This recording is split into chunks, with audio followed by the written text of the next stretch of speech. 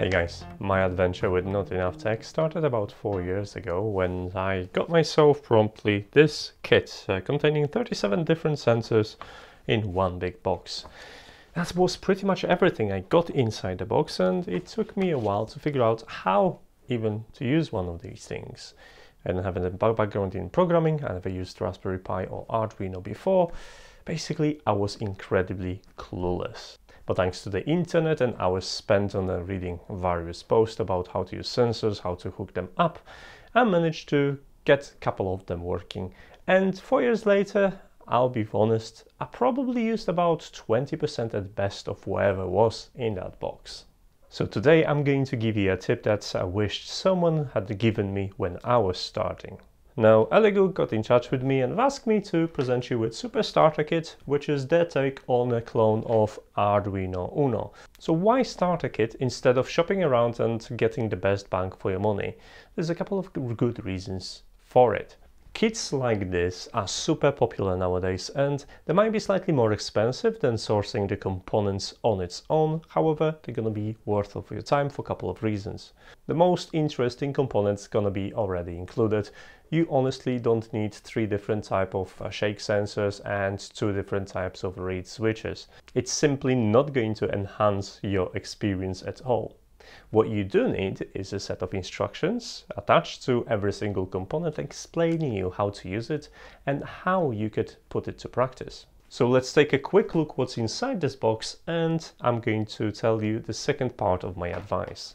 So let's take a look inside, and first, well, we've been invited back to 90s by Elegoo with CD. Who do even have a CD-ROM nowadays? Thankfully, you can download everything from their website and have their complete set of instructions there. On the lid itself, you've got pictures with itemized list of all components so you can look them up and recognize them, which is really handy. There are a couple of items I would strongly recommend you to try. First of all, the LCD display. So you will learn how to display text on the LCD. It's more complicated than you think. There's also a very useful power supply module which snaps on top of your breadboard and provides with 5 volts and 3.3 volt rails. Super handy if you work with a breadboard.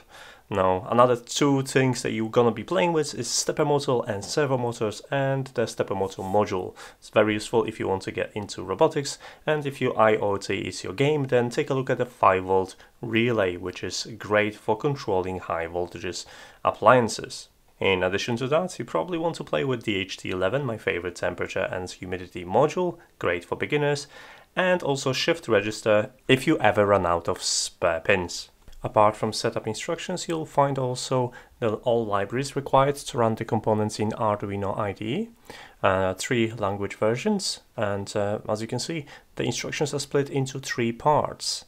First, just getting started, then learning about individual modules, which contain PDFs with relevant information about how to connect them on a breadboard and how to run a sample code, including pictures.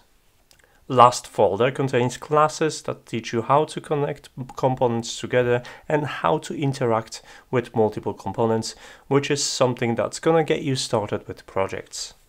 Now that you've tried a few things and you feel fairly comfortable with the breadboard, here comes my second advice.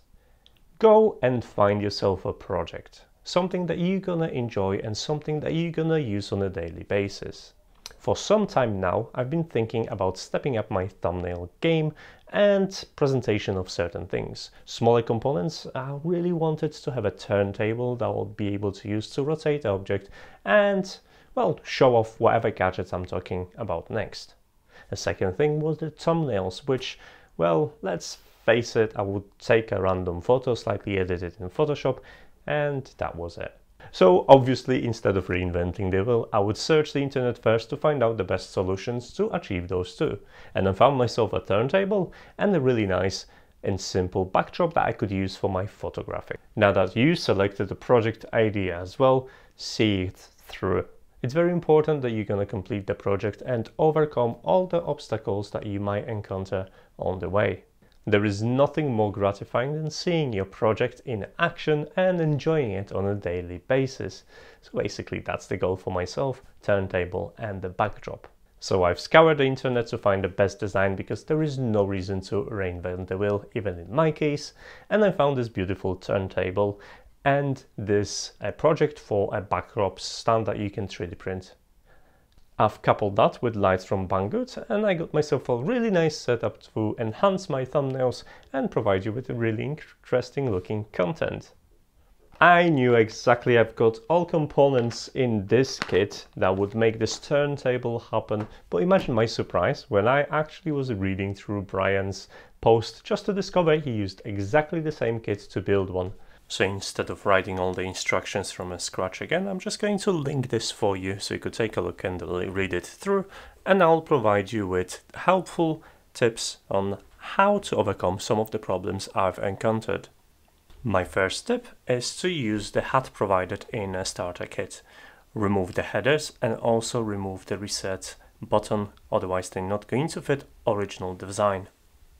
The turntable design uses a couple of bits, so once you 3D print everything, start putting it together. Start with the screen. Now it uses 4 bolts and the pins are well exposed, so no problems there. Then add the joystick, and I would suggest to actually hook it up from underneath. Just drill the hole in the plastic to route the cables. You'll thank me later.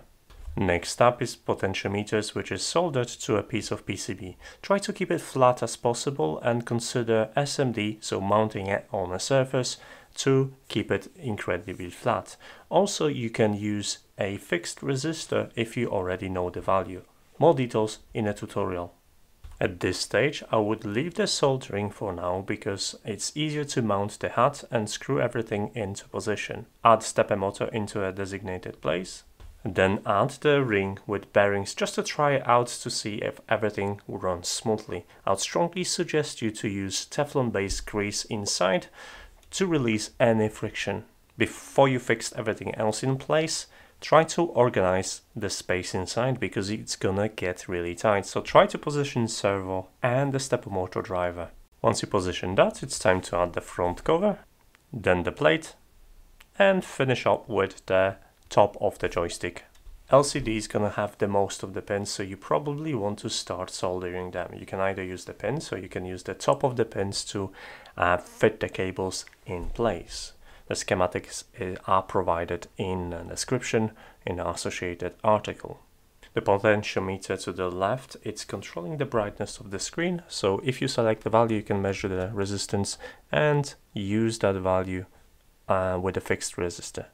You might find it helpful to use the tweezers to get the cables in position for soldering. One of the probably not the smartest moves, but looks really neat, is the fact that I've used stiff cables, and it was a pain to manage. So if you have a nice flexible cable, you're gonna benefit from that. Stepper motor is routed underneath the hat and connected directly to the driver. And the driver is powered by the USB. I've made additional hole to supply USB cable and supply 5 volts and 2 amps into the system, connecting the Arduino clone into the voltage input. Servo is connected as described in a reference, so there's no changes there, and I've used 3M tapes to secure the remote in place. I really like this solution when the servo simply is pressing on a Bluetooth remote button to trigger the camera at regular intervals. It's really creative and I just simply like it.